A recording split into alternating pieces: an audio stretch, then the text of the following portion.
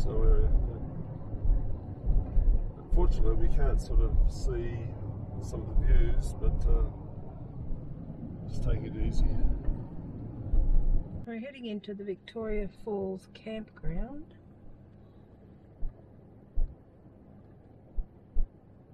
It does say dry weather road.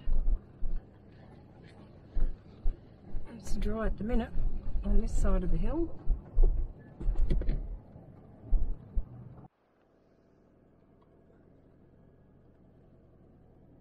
It's nicely owned. Yeah, it's a nice little campground.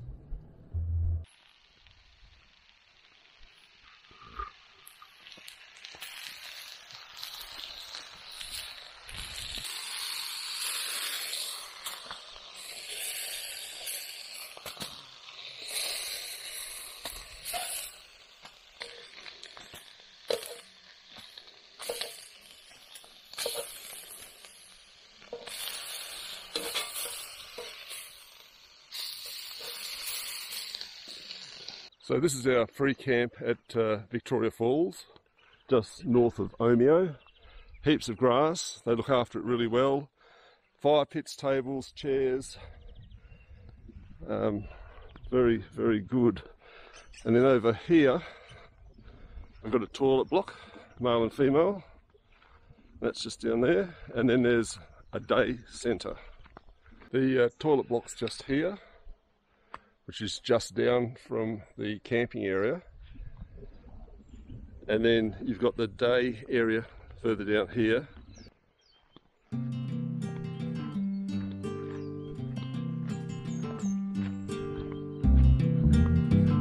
So if you want to see the falls, you actually come down past the camping area, down on this track here, across this one-lane bridge, and then you've got to go, I reckon, about 4, nearly 5 k's along that road there.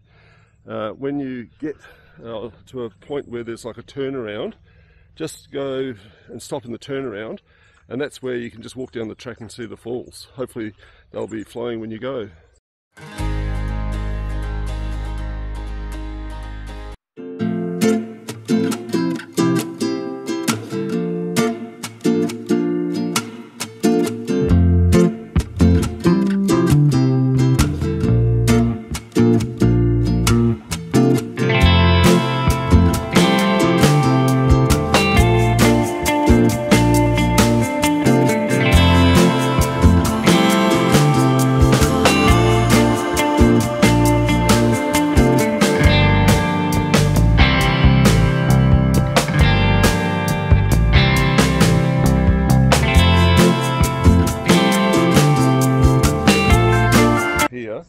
And a rough track down to the falls. You can hear the water.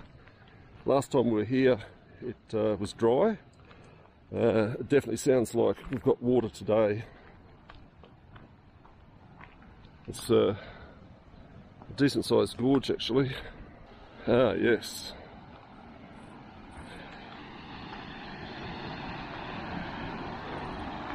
That's spectacular.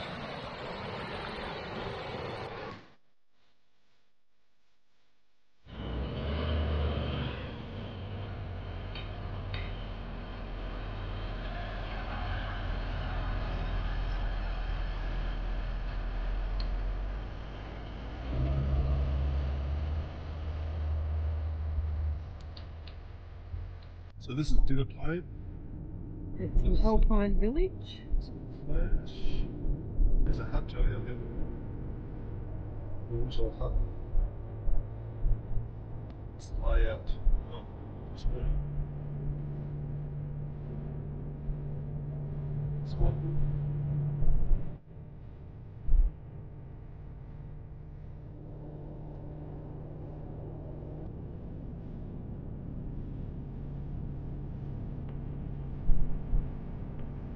Bricks.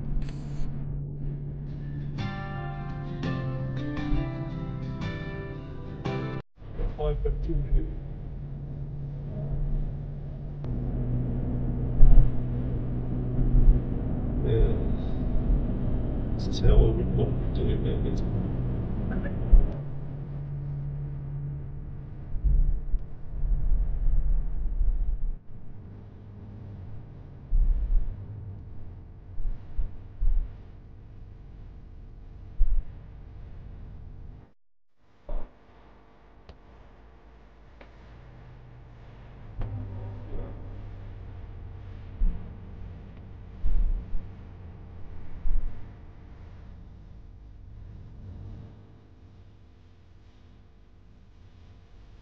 We are at Vanny's Lookout, and it is a lookout to be seen.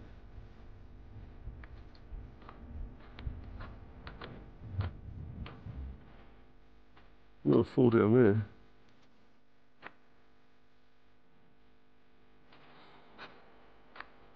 So we've got Mount Buffalo over there, Little Feather Top through there.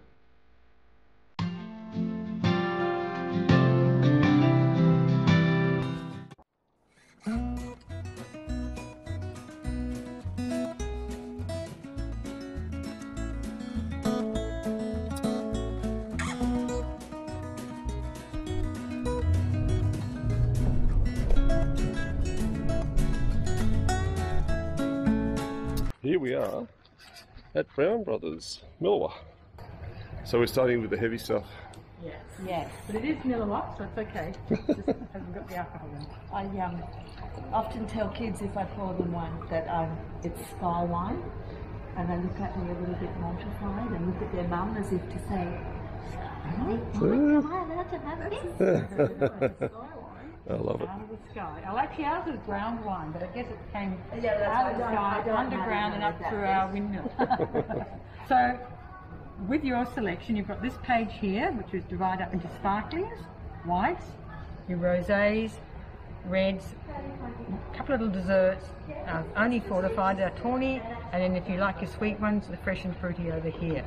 But we always suggest you start off in the sparkling range. So can we leave it up to you just to bring it out, what you think we should have in order? Well, it's a very subjective thing. Of course, everybody doesn't. And some people, oh no, I don't like sparkling because it makes my tummy go funny. So we like to kind of, you direct us, but then we can point you along once you know. I mean, do you drink Prosecco? A lot of people think Prosecco's are the new thing. More dry. Yeah, more dry. White. Our Proseccos are dry. We have tried. Do you do sparklings or not so much? Not so much. Piano and Arborino. Have you heard of either of those styles? No. Well, I'll get you those bottles and I'll explain their origins. What? So Piano is a grape varietal that originates from Italy, and we've got it now planted in the King Valley down at Banksdale, and a little bit of the grape also comes from another site up near the Murray Valley.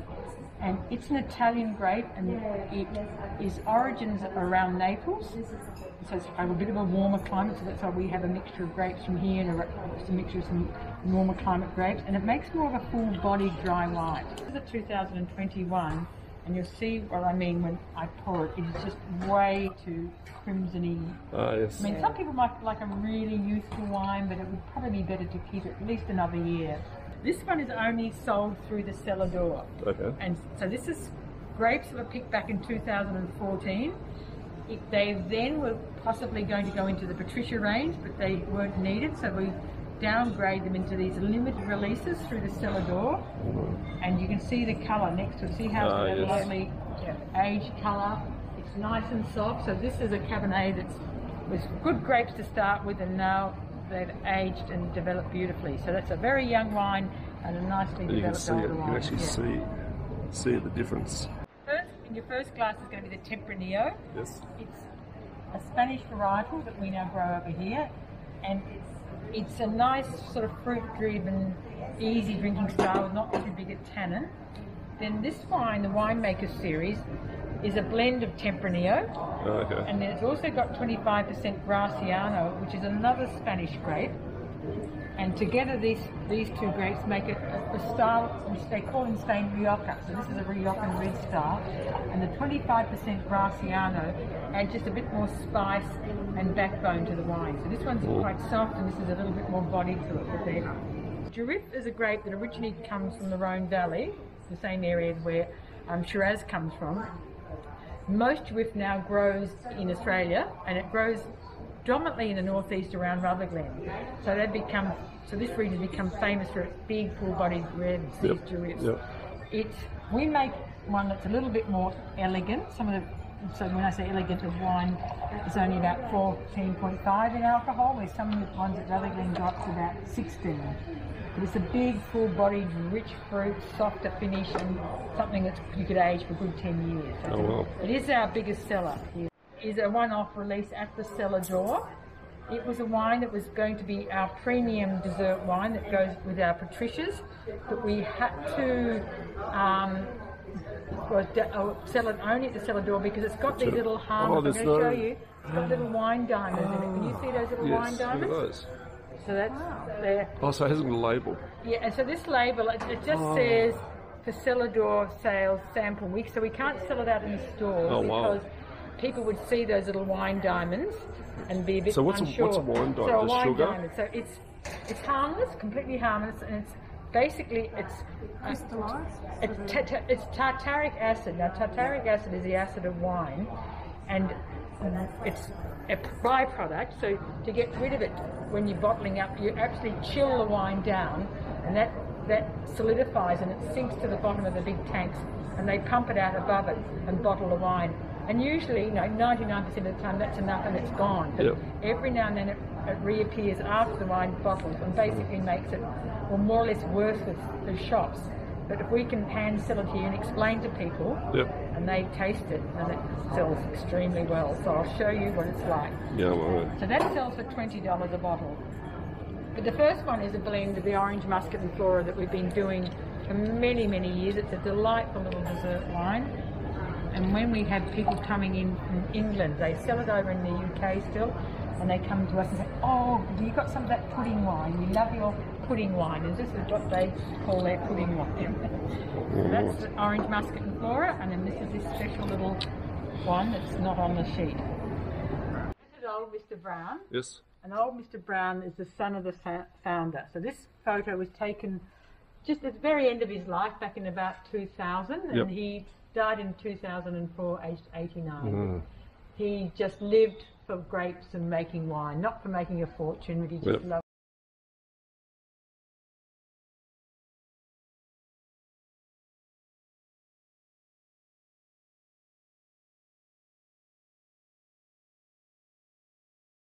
Tasting, you get a sheet like this each that you can actually put notes down onto and give them.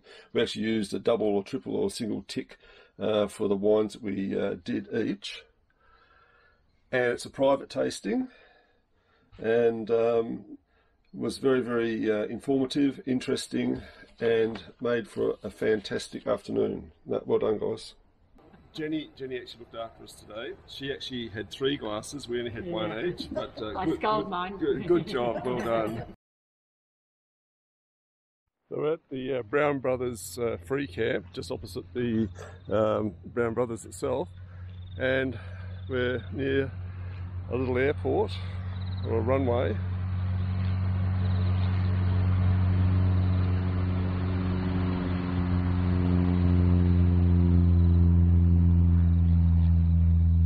There's only one plane, so I don't think they're going to annoy us all night.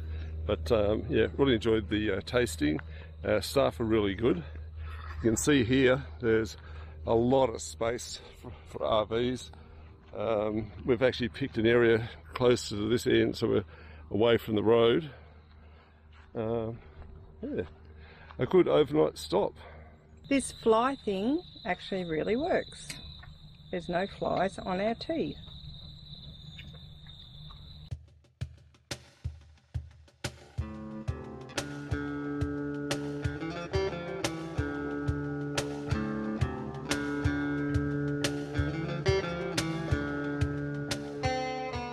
On our way home now. We stayed at Milawa last night at Brown Brothers. It was a free camp, RV camp. It was really nice. Lots of frogs. Yeah, lots of frogs. And we did the $15 a head wine tasting the afternoon before, which was really good actually. Yeah.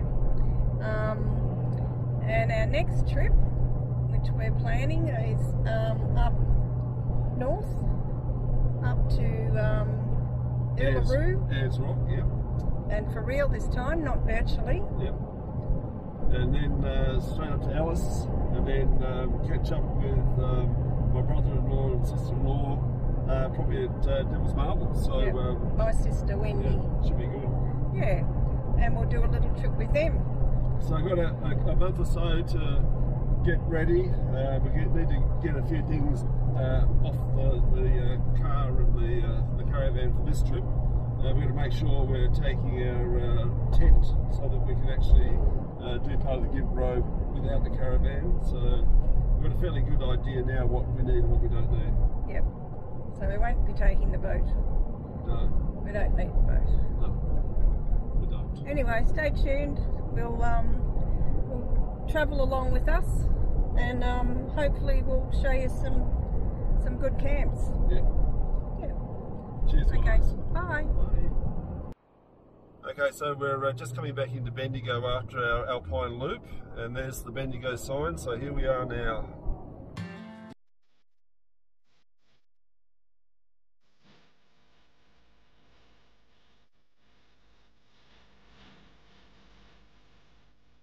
Well, it's very different to where we were. I feel like we're up in the Snowy Mountains. No cut that. Where are we? Well, we're on our way home now. Start again. Where did we come from?